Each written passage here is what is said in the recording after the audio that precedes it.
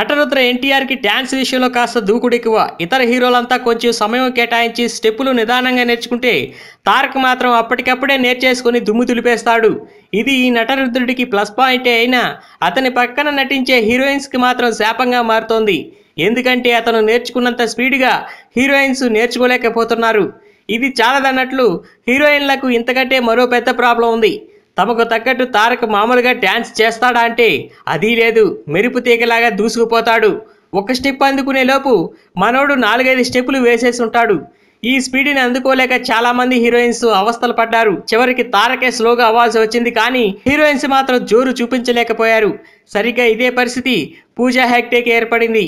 ప్రస్తుతం తారక్ ఓ సినిమా చేస్తున్న ఈ అమ్మడు అతని స్పీడుని ఎలా అందుకోవాలో తెలియక అయోమయంలో పడిపోయిందట. త్రివిక్రమ్ తారక్ కాంబినేషన్ రూపొందుతున్న ఈ క్రేజీ ప్రాజెక్ట్ లో పూజ హీరోయిన్ గా చేస్తోంది.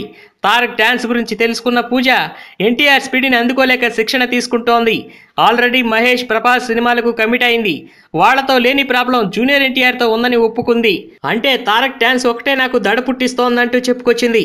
మరి జూనియర్ ఎన్టీఆర్ తో కలిసి ఎలా చిందులేస్తుందో చూడాలి మరి.